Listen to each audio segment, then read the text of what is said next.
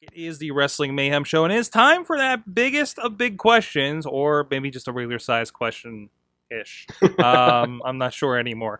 It's probably going to be regular size. Probably regular size. Fun size question. He's back. He's got the question. LB, did we do a serviceable job without you with the big questions? I think you guys did an excellent job. Excellent. So what do you tremendously. What do you got for us this week? You know what my favorite part of the big question is? The part where it's over? No. Asking the question? No. My favorite part of the big question is that I don't have to sing a theme song for it anymore. That's great. Not yet. Although I think we should record like an official one. Yeah, we should. Okay, so professional wrestling as a whole, we know this from an outside perspective. We speculate on the sport, right? That's just how it is. That's just the nature of the beast. You got to speculate. Why? Because there's not a lot of transparency in professional wrestling. We know more than some people do because some people here work in professional wrestling. Some of us here have worked for the WWE before. So we know a little bit more than the average bear, which doesn't know shit because bears have tiny little walnut-sized brains. I don't know if you knew that, but that's why bears shit in the woods, and that's why they have the saying, does the Pope shit in the woods? Now, don't make fun of bears. Shit! God damn it! Welcome back, LB. That bear had a family. I didn't know where I was going with that.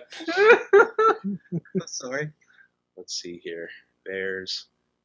Pope D'Angelo De Niro. TNA. All right. Okay, so wrestling as a whole, it didn't invent it. I don't know the origins, the etymology of the word, but it popularized the term kayfabe. And kayfabe, at its heart, means keep up your character and keep up the lie. Wrestling is an industry based on secrets. When Vince McMahon came out and said, yes, some of the things we do is staged, people fucking shit a brick in the wrestling world. A lot of other people were like, I knew it, and everyone else is like, you're not that fucking smart. My question, this nature of wrestling is slowly changing with social media and with the internet and everything like that. We're getting more and more of a behind-the-scenes look at professional wrestling, and they're really starting to embrace it to a certain degree. But as Sorg mentioned earlier on this very episode, you still don't really know if a tweet is genuine or if it is a work or what the deal is. Now, my big question to you gentlemen here assembled here on the Wrestling Mayhem Show is, what if suddenly there was complete transparency in professional wrestling? If there was a website that suddenly cropped up like ESPN.com, where if they reported something, it was 99% true. Complete transparency in professional wrestling, how would that change the business? And how would that change this show? That's the big question. This show? This very show, the Wrestling Mayhem Show. Wow. Wow. I will answer quickly. Okay. How it would change the business, there would be, I think there would be a lot of changes in the practice, a lot of the ways that that wrestlers are treated backstage, and it might even change, the locker room culture that they have and things like that. And especially if, merchandise sales and salaries suddenly become complete public knowledge, that's going to change a lot there. And on top of that, as far as this show is concerned, I think this show at that point improves. There's less speculation, and there's more room for us to just lay back and enjoy and bask and soak in the thing that we love so well. Good point. That's my answer. I will combat that with, I think your coverage will be more interesting. You'll, of course, we're already seeing this a little bit, but stuff being covered, of course, on ESPN, especially around WrestleMania. I think you'll have more... The more I think things would change in the content, I think things would stay the same. Because have you looked at reporting and everything on Real Sports? Have you looked at hockey blogs? Have you looked at baseball blogs? I think as a whole, all those will be there. But I feel like what you're going to get is still based on speculation, because I think, not being a frequenter of sports blogs, I was entertained greatly, mostly because they have wrestling gifts every once in a while, the Pence blog. And a lot of it was perception and feeling, regardless of this is a real sport with press conferences, right? Mm-hmm. To that point, are you saying that it's like 99% exposed as regular sports are, or No, it's complete transparency. more than professional sports? More than professional sports, yes. Okay, then Because there's, like you said, there is still a lot of speculation and everything like that. But essentially, you're kind of taking a lot of the speculation out of the equation. right. I think again, Or do you think that people would still speculate and not believe what they're being told? yes. I think the people that go off and make stories, well, the word on the street is the feeling backstage is da-da-da-da-da. That's still going to be a thing. Only maybe that'll actually be discussed on a version of an ESPN that cares about wrestling, right? I mean, it's, we kind of sit here and think like, oh, this is a sport and this and that. It should be treated the same way as this. It's not, guys. It's a stage show. It's theater. What we're doing here on this podcast is no different than somebody that has a soap opera digest podcast. Which coming next week. Coming next week from Sorgatron Media. And to that extent, I think, but to how this show changes, I think because those news sources won't change too much, the only difference I would hope is more credible news sources step up to report on it than we have now. Because unfortunately, let's be honest, some of these are freaking dirt. They are dirt sheets, and they make no sense. Oh, what? Sorry.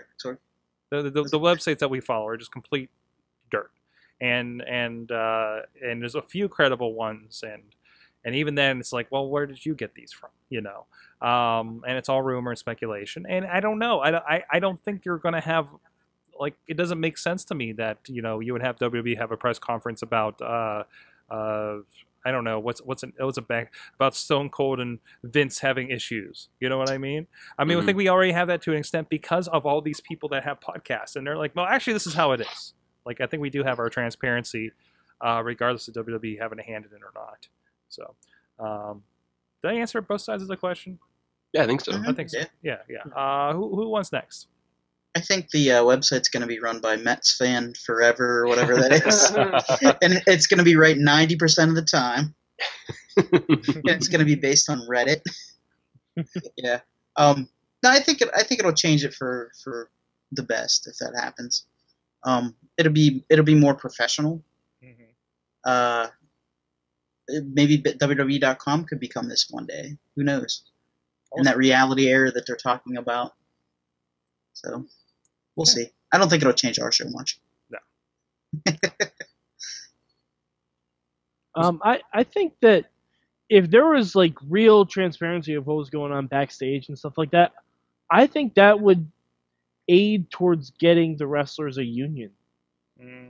Because I mean, if you're talking like it's gonna be more like sports, like the MLB players have a union, the NFL players have a union. Like, if wrestling was truly transparent, we knew exactly what was going on with why this guy wasn't on this show, how like injuries that these people have, and how bad they really are off sometimes. Like, I think it might mean less house shows because of the transparency. And I think it might mean that more people will take time off, or we might get like not a season format, but something like where we get a few less shows, definitely less pay-per-views a year. Like, I think more transparency would benefit the product because people would be able to get into it a little bit more because they know kind of what goes on backstage and what goes into it. And you'd be able to look at it from a completely different perspective, and presumably the WWE wouldn't be treating their fans like idiots anymore because they have all this extra knowledge. Kind of a side note to what you say, I would, on the union side, I would love WWE to have a mandated for health reasons, like maybe a 9 months on the road, 3 off for everybody.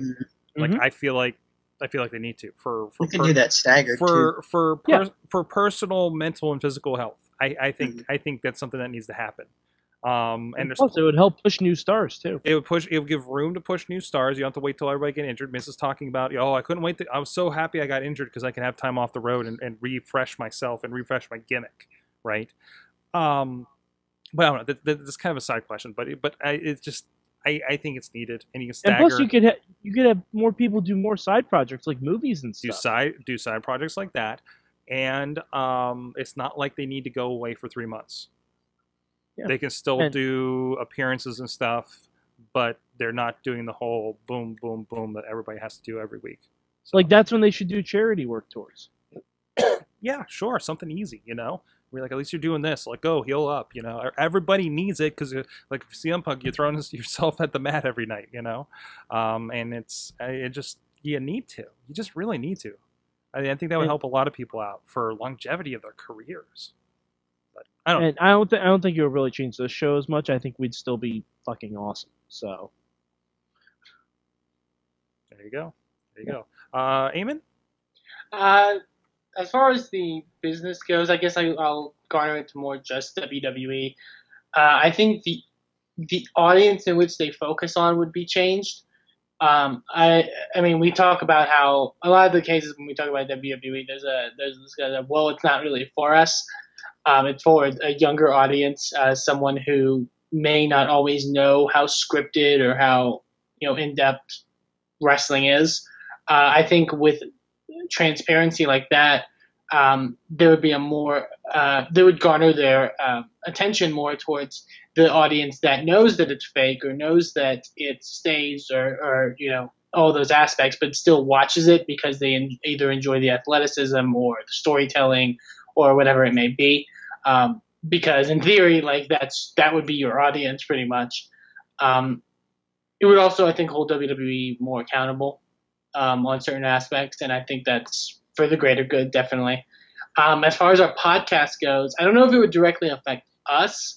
I do think there would be much few shows garnered towards wrestling because if you have an ESPN-esque thing that is covering what's going on, you really only need one source, I guess is the best way to put it. I mean, unless there would be opinion pieces and stuff like that, but I think people are going to direct their attention more towards, the news of whatever, going on, I guess. I think it would definitely change up the podcasts, internet sort of news realm, but I don't know if it would directly hurt us, I guess.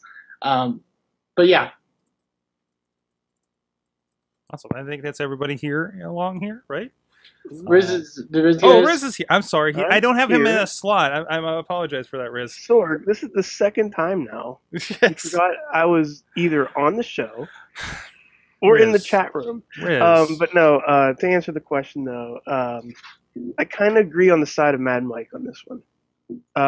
It would totally affect how they run things and maybe have that union happen. And maybe get those 3 months off and 6 months on or whatever the thing was. I'm not sure. I suck at math. But I just feel like it would like AJ Lee or CM Punk would get the time off that they need. And maybe this show would, kind of not, and maybe our show would be knocked down just a bit, but I don't think in a whole that the podcasting realm would be affected. Because even though those ESPN does cover it, if something like ESPN covers wrestling, there's still going to be those little side projects like what we do here for the Wrestling Mayhem show. Just like there is for, I believe there is stuff for like football talk and hockey talk and stuff like that. Will it be, lessened and will we know more about it? Yeah, but it's more fun. It's fun to talk about still, and that's why we get together every Tuesday, because it's fun to talk about. We don't say, hey guys, breaking news. We don't say that. We don't say stuff like that because we just have fun, and that's why we're here. Some other people like I don't want to name any tweets or tweeters or anything like that, but like the breaking the stories before they happen suck. They suck. But having that transparency would probably kill those guys off. Like, but as for us, we still would be doing stuff and having more fun since they're not there and they're getting our audience and we're getting their audience. So fuck them guys. But yeah, it's just to the point where I just feel like it would be healthier if it was more transparent and the fans did know a lot of what's going on. Mm-hmm. And that's pretty much it. All right. Well, with that, let me see what we got here. If anybody's in the chat room, I don't know. Is the chat room alive? Okay.